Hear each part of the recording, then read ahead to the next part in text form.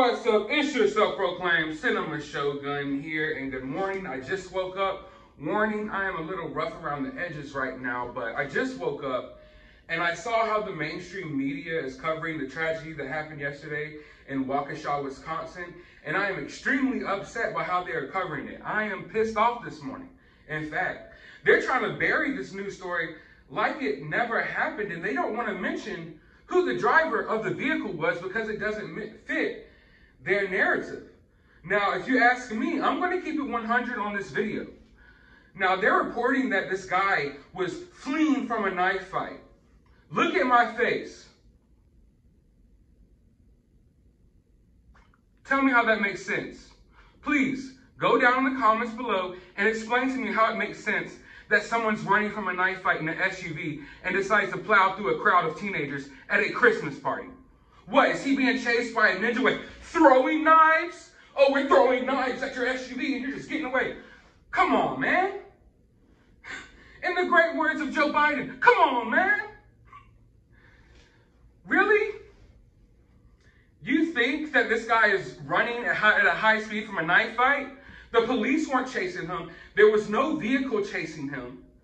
So he gets in a knife fight and he decides, oh, I need to run away at a high speed even though no one knows that this knife fight happens, and I need to go straight through a parade and crash right into these teenagers. No. To me, it looks like this was a racially motivated, hateful terrorist attack on American soil by a domestic terrorist that associates himself with a lot of different movements that are going on. Why do I say it was racially motivated? Well, upon quick examination of his various social media platforms, he has a lot of posts like this one, talking about hurting white people, talking about how much he hates white people. So let's just call it what it is, because if the shoe was on the other foot, this guy would already be called a white supremacist, white nationalist, whatever the hell you want to call him, and this news story would be all over the place. But no, because it's the other way around, we're not going to hear anything about it. After 2-3 weeks, a whole year and a half of hearing them call Kyle Rittenhouse a white supremacist and run his thing through the mud, now they're afraid to call this what it is. You know, they sat here and tried to convince everyone that the Kyle Rittenhouse situation was a racial situation and that he shot black people and this, that, and third, and they got everyone heated up. And now this is a response to what happened. The mainstream media has blood on their hands because with their lies and their propaganda, they influenced this man to do what he did. They can sit here and try to tell you these bogus stories about him running from a knife fight that doesn't make sense. No one runs high speed from a knife fight, especially when no one's fucking chasing you. All over his social media, it's all types of stuff negatively about white people. He has music videos where he's talking about his affiliations with BLM. He has music videos talking about F Donald Trump and different things like that. And you want me to sit here and just ignore all of this? The mainstream media wants to ignore all of this and make y'all believe that he's running from a knife fight. How does that make sense to y'all? And it was extremely frustrating as I was reporting, the news last night about this situation, and people kept coming in the comments talking about that. Stop spreading misinformation. Y'all have no idea about anything about a knife fight. This is just speculation that they want to run with because they don't want you to think that this was a targeted attack, which it very much was. Why was he going around crowds and doing this, that, third? I don't know, but it was very much a targeted attack.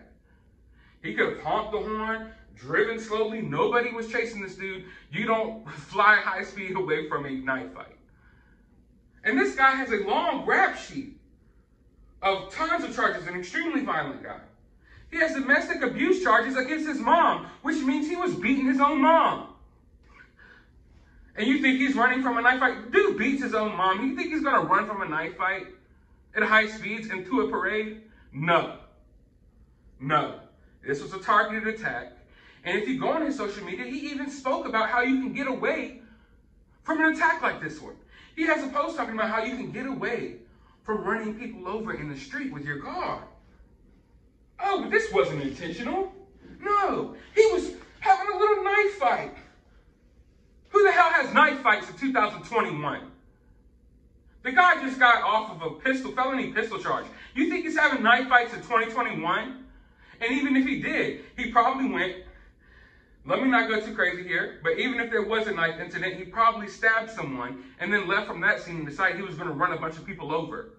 It wasn't, oh, let's have a Three Musketeers sword battle, and then I'm going to run into a crowd of parade goers, and hopefully I don't hit anyone. No.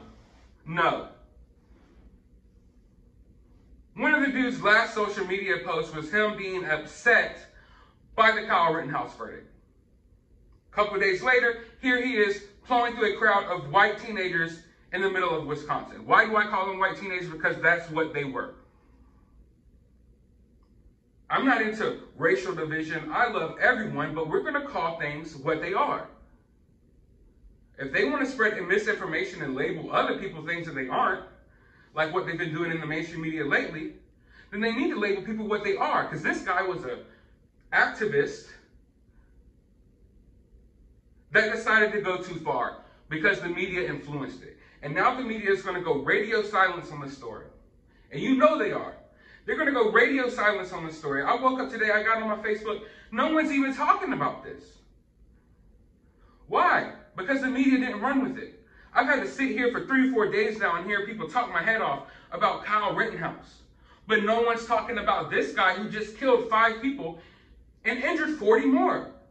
So I guess the pedophile that Kyle Rittenhouse killed is more important than the 5 young people, or however old they are, the 5 people who lost their life at this event that they're going to try to cover up. But I'm not going to allow that to happen on my channel. I'm doing some digging. I've already found the guy's social media accounts.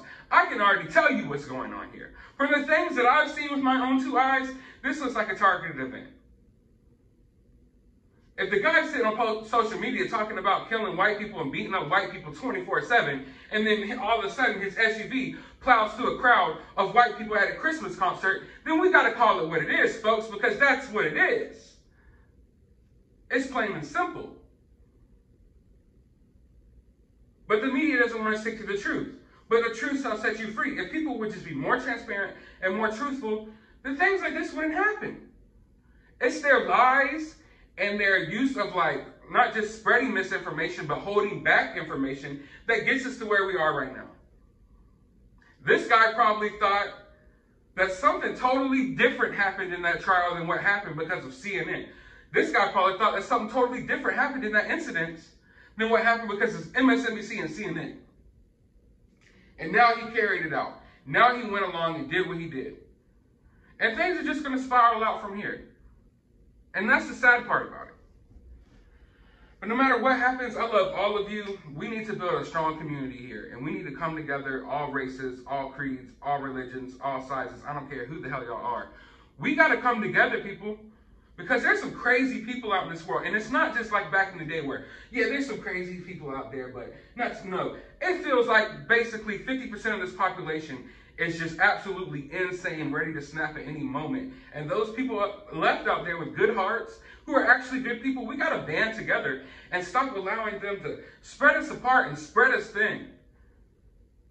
Because this is ridiculous, and things like this are going to keep happening. And it's just sad. I feel like every time we come together to talk on this channel, it's about another tragedy. Why do these tragedies keep bringing us together, like back to back to back to back? If people don't want to like grasp the fact that the whole world is going to shit, I just don't understand. But I'm going to do a little more digging. I'm going to do a little more diving, and I'm going to report the real facts right here on this channel. I don't care if they're impolite truths. It doesn't matter. I have to stick to the facts, people. And I understand some people may be sensitive about that, and some people may be offended right now. But I'm sorry, I don't mean to offend you. I have nothing but love for everyone watching this video.